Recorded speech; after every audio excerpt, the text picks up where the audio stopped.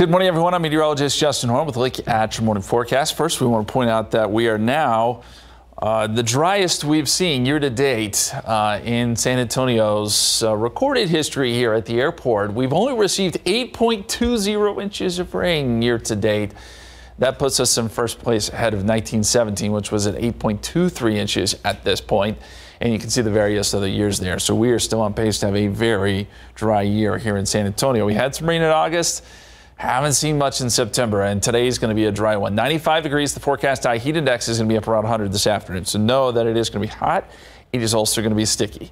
And as we look at the big picture here, high pressure in control. Yes, we do have a few showers along the coast, and I think we'll see a few today, but most of those stay well southeast of San Antonio.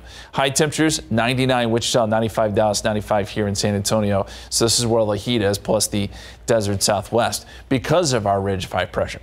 It sticks around through the end of the work week. It's not until the weekend that it finally starts to shift east, and that may open the door for a cold front, but that's still probably a week away. Okay, we still have to get through a stretch here, some pretty significant heat. In fact, by Thursday, even though humidity goes down some, our air temperature starts to jump up. 98 potentially Thursday and Friday, and that's closing in on some records. That's also as we officially go into fall, but it's not going to feel like it. The weekend's still hot, but a little cooler by Sunday.